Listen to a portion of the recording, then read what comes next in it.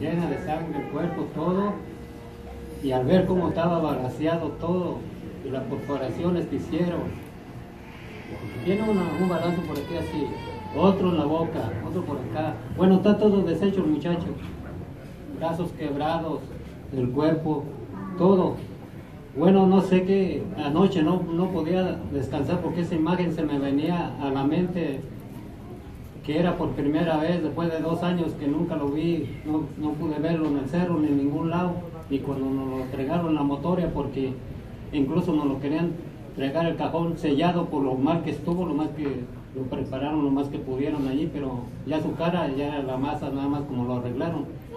Pero al ver esa imagen ayer ahí en la corte, me retumbó a mí, no hallaba qué hacer y todavía ando pensando en esa imagen, que cómo va a ser posible que él le siguiera tirando a ellos con 59 balazos y que todavía les estaba apuntando, y un maldito policía dijo todavía que de qué estaba hecho ese muchacho, que parecía que estaba hecho de acero, porque con 59 balazos todavía se mantenía parado y apuntándoles. No, es una vergüenza aquí para la ley. Y si así seguimos, ¿qué va a ser de nuestros hijos, de nuestros nietos? ¿O qué vamos a esperar? ¿O qué nos espera aquí a todos los que vivimos aquí en San Francisco? Otras tragedias tan grandes de las que han pasado, y lo más porque no hay aquí imagen, video, que eran destrozarnos así, teniendo todas las pruebas, todas las imágenes, todo se les portó allí en la mesa. Y lo peor, que ni uno, no hubo evidencia para él, nada. El jurado se fue todo profundamente para allá. Gracias. Gracias.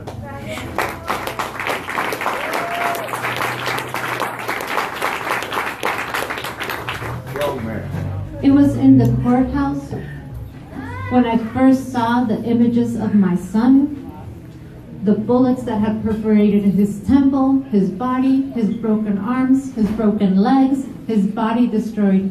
The young man had been destroyed. And how is it possible with that evidence of the bullets in his body that they even wanted to deliver my son at the mortuary in a sealed coffin of what they had done to him? How is it possible that the police sustain a story in which Alex withstood standing 59 bullets? How could he do that? How could he do that? And that a jury would find in favor of the police. How is it possible? It's a shame on the city. A shame on the city. And we need to understand that this is a danger to our grandchildren, to all of us, to our children. It's a shame on the city. It's not over. No justice, no peace. So I think it would be fair to say that Ben and I are like the yin and yang of the Justice for Alex Nieto coalition.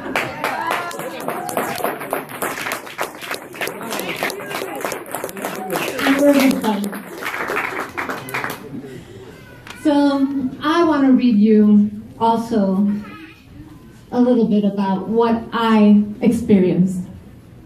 I want to tell you about the facts of this case. Yes. Today, a jury decided that 4 SFPD officers did not use excessive force in shooting Alex Nieto to death with 59 bullets fired in 2 distinct sets of volleys. I am, like you, disappointed by the jury verdict. But I know that if you are here, it is because you knew we were fighting within the system against systemic racism and injustice. Yes. But you also knew that it was and it is our duty to fight for our freedoms. Yes. Ain't gonna give us nothing. I want to give you a little bit of context for this trial. Fact: police misconduct trials are incredibly uncommon. No one can recall when was the last time that a police brutality case made it to a trial stage.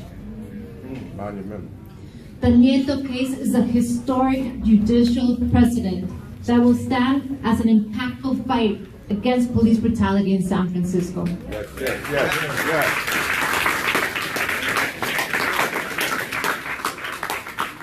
Fact: of those cases admitted into court, a portion are dismissed by the judges because they don't find sufficient evidence.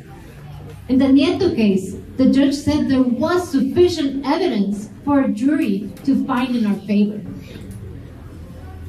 The largest portion of the cases that make it into a court are settled out of court, and many with a gag order, so we never learn the evidence. Fact: the odds were always against us.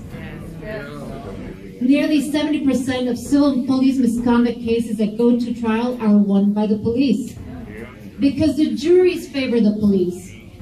And in police brutality cases, this says most about society and the least about the facts and evidence.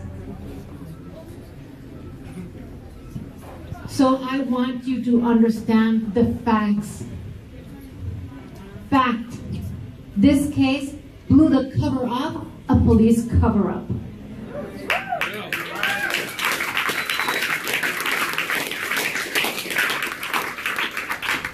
It took 5 months to get the autopsy report, but we got it.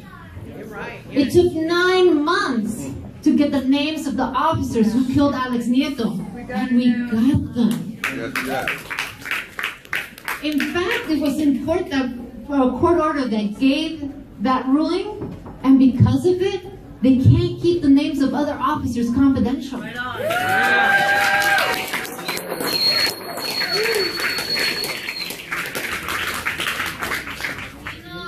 We will always be able to hold our heads up high and talk with conviction about the evidence that another jury, a fair jury, an unbiased jury, could have found to favor the Nietos. Officer Richard Chip shot 23 bullets at Alex Nieto. Lieutenant Jason Sawyer shot 20 bullets at Alex. Officer Nathan Shue shot 11 bullets at Alex. Officer Roger Morse shot 5 bullets at Alex. In total, these 4 SFPD officers shot 59 bullets at Alex. And they claim that throughout, he stood in a punched-out tactical position. He was a threat. How you gonna do? He got shot in his chest, in his head, in his hands. How could he keep doing this? Impossible. Impossible. Impossible. Impossible.